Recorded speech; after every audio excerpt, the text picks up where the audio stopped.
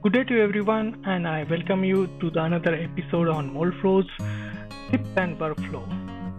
In this episode, I'm going to show you the difference onto the Design Advisor or Design Advice analysis available in Fusion 360, which is part of the product design extension, and the Moldflow Design Advice analysis available in the advisor. But there have been a little bit of queries of the user community how we differentiate these two type of analysis and which make more relevance for the product designer and an analyst or a product designer using a Moldflow advisor for the analysis.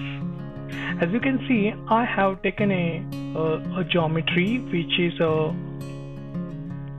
I would say a vacuum cleaner uppercase, and what I did a very quick analysis in this.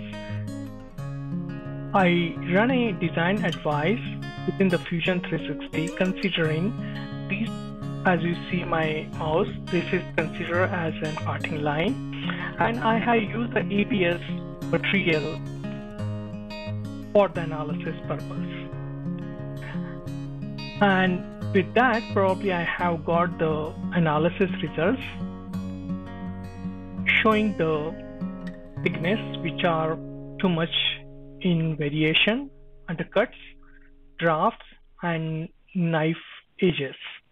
Now, as you can see here, the analysis shows a whole list upfront, like what are the design rules that are being not followed and which are the areas that are going beyond the given design rules. So one by one we will have a quick look at it, like in the thickness.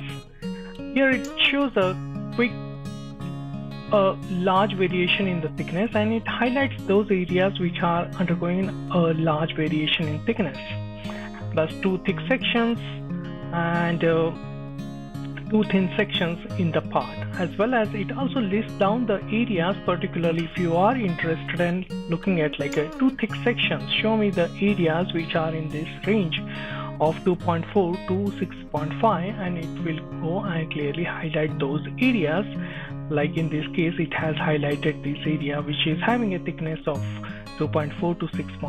So it all talks about the geometry and taking the analyst, or the not analyst but a product designer, where he has invalidated those plastic product design, and being in a Fusion he can always make those changes there and there itself.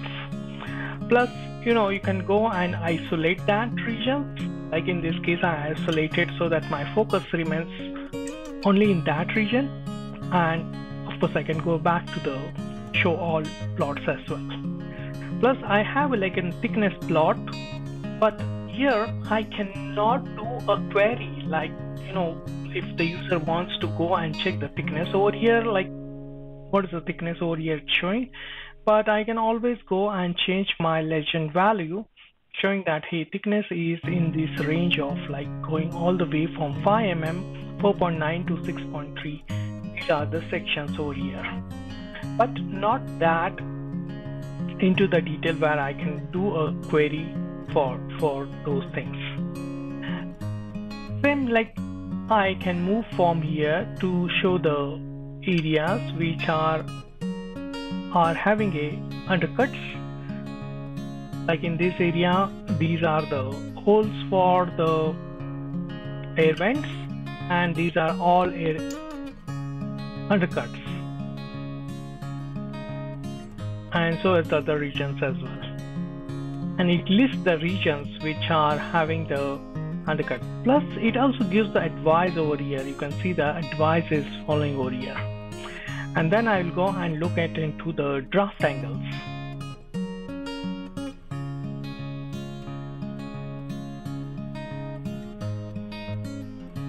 And as you can see now, I am in the draft angle, and it shows that areas which are having a zero draft actually.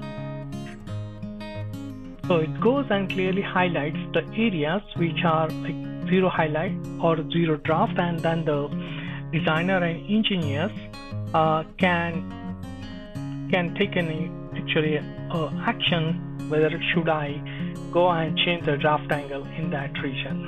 So this is something at the geometry level. Now if I run the same part in the advisor, like I can push in the part from here, I can go ahead and just go into the utility and push in the part from here to the advisor. I'll open this part and quickly run the design advice analysis within the advisor.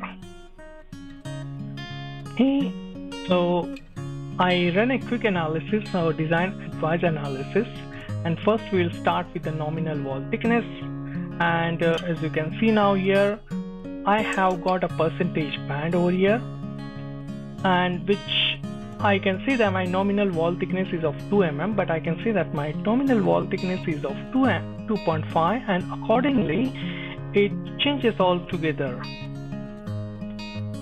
showing the areas which are like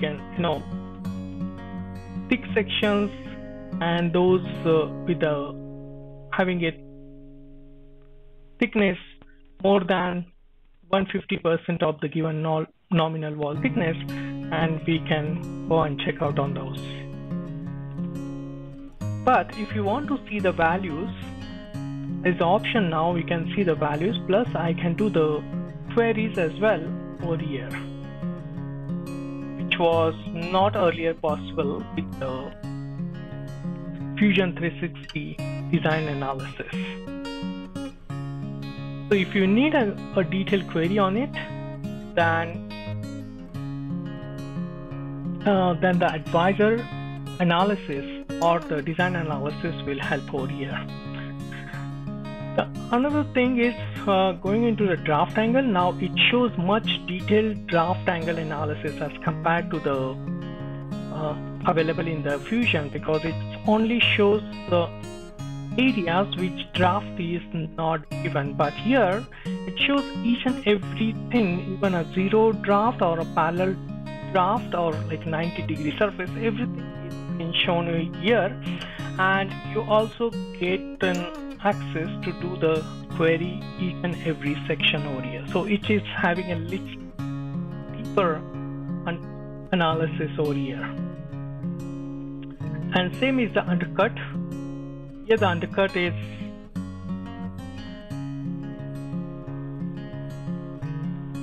much in detail, much higher resolution as compared to the Fusion 360. Okay, and so I like the most part of it is a summary, where I can do a summary saying that, hey, these are the sections which are like the nominal wall thickness, which is less than 50% of the nominal wall thickness percentage wise, and you can see that thickness within 20% of the nominal wall thickness is almost 80%, very close to. So most of the region is close to 2 mm, except like few of the thicker sections at those areas. Draft angles where we are missing the greater than 3 degree is 82%. So this gives a much detailed report of the summary. But here where things it lacks is that it doesn't give the advice what to be done, which the Fusion 360 gives the advices. So each of these analysis has some merits as well as demerits compared to the each of this one. But if I would say that if you are a product designer, I would recommend that you do the analysis using the Fusion 360 product design advice or the design advice, because it has the ability to make the changes there and there itself. But saying so, even if you are a product designer as well as an analyst, you can still go and make the changes in the Fusion 360. Come back over here and do a much detailed analysis in the advisor. I hope this differentiation will help you to know that where to run which analysis and what has the merits of each analysis. Thank you for your time, and we'll talk to you again.